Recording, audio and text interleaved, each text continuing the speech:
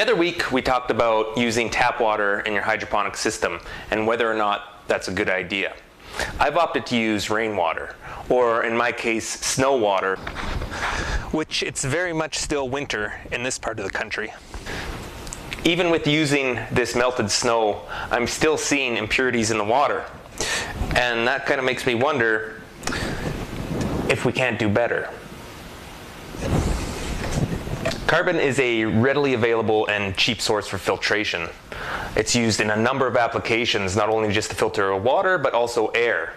It has a really big surface area, so that means that certain elements and chemicals or impurities that are passing through this carbon become trapped inside of it and are unable to escape. So this means that while we can remove some elements and chemicals, we can't remove all of them. Charcoal filters are most effective at removing sediment, chlorine, and volatile organic compounds, as well as taste and odor from water. They are not very effective at removing all minerals, salts, or inorganic compounds from water. It also means that once all the bonding sites within the carbon are filled, the filter stops working and would have to be replaced. I wanted to see if I could create a basic gravity carbon filter to filter some of the impurities out of my rainwater. I started with a 2-liter bottle and cut off the bottom. I added a hole to the cap, and I was essentially ready to start adding my filtration media.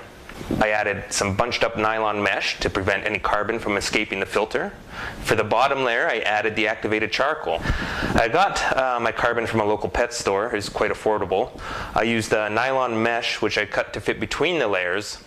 I put my cut mesh on top of the carbon and added some rinse sand as a second stage filter. I then added another layer of mesh, followed by some gravel. Although I didn't expect the gravel to do much, as there really isn't any large particle sizes to filter. I was ready to add the water, but as soon as I did, there was an obvious problem. Dust from the rocks and carbon were making its way through the filter into the final filtered water, making the final product actually less pure than what I started with.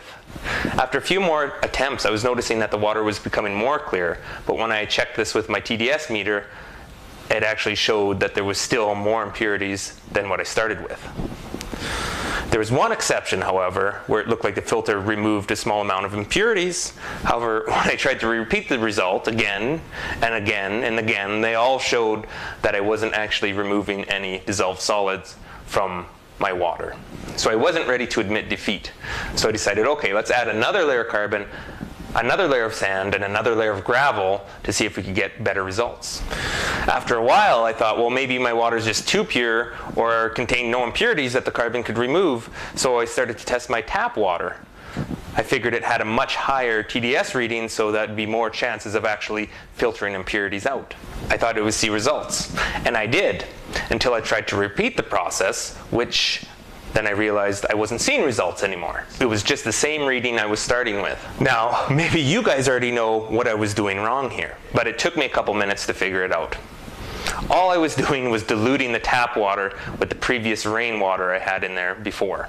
This was further proved when I added in rainwater after having the tap water in there.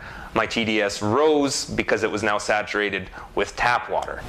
And then when I added tap water again, which was saturated with rainwater, all I was doing was diluting the tap water. Now this can be because TDS really isn't a good measure of purity of water. Anything that has a TDS reading of 300 parts per million or less is rated as excellent by the World Health Organization as great drinking water. So we might not actually see results until we're seeing impurities in the range of 1,000 plus parts per million. So can you use a homemade carbon filter to filter your tap water or your rainwater? Well, yeah, you can, but don't expect to see any great results aside from possibly removing some of the chlorine and making your water smell better.